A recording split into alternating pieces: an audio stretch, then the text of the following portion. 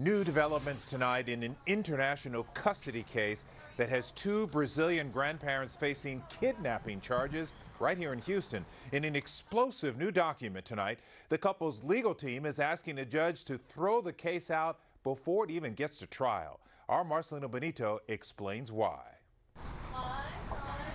To try to criminalize two people like this it's just insane. High-profile defense attorney Rusty Hardin says his clients, Carlos and Jemima Guimaraes, are not criminally liable for their daughter Marceli's actions. He's asking a judge to throw out the International Kidnapping and Conspiracy case against the two Brazilian grandparents. Dr. Brand's dispute is with the wife.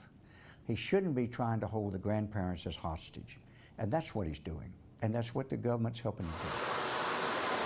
The new 25-page motion to dismiss is the latest chapter in a 5-year saga that began when Marceli Guimaraes took her son Nico to Brazil for a wedding, but never returned. Nico's father, Dr. Chris Brand, has been fighting to bring him back to Houston ever since. The last thing that they want is for a jury to hear the facts of this case. In the motion, the defense cites findings by a Brazilian federal judge that Brand had admitted he was a sex addict who could not control compulsion or violent mood swings and was, quote, psychologically unstable. This was addressed in a court of law here in Texas and found conclusions of law, facts of the case were that everything that they alleged against me was false and made with malice. Brand says this motion is about smearing his name. They're trying to get this out of the courtroom and in the court of public opinion. Hardin and his legal team won't comment on Brand's fitness as a father, choosing to keep the focus on their clients. They say the grandparents have never had any control over Nico. The judge in Brazil specifically ordered the child could not leave Brazil, the state in which he lived,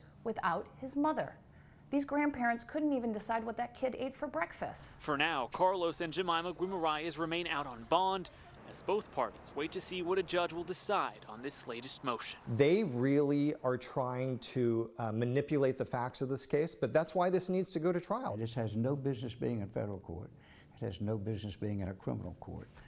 And hopefully, when the jury hears all the evidence, they'll reach the same conclusion. Now, it's unclear how a judge will rule on this motion, and I can tell you he has no timetable to make a decision. Meanwhile, this case is set to go to trial on May 7th.